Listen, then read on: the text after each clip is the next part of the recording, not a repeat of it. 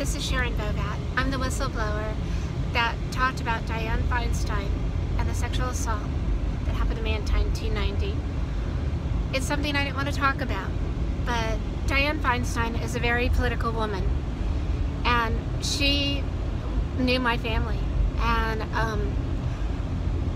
the timing of the allegation makes this very suspect to me, and I just believe that if it really happened, we, the American people, should have known in July, or the FBI should have been known in July. And I am emotional right now. I'm with my dog, Twilight. She's a PTSD dog.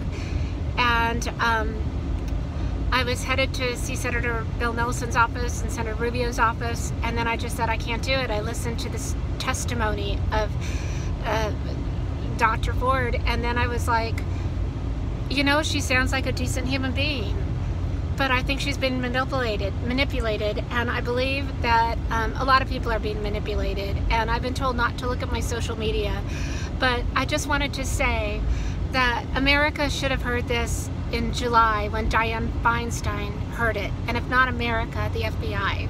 So the fact is that I believe that the witness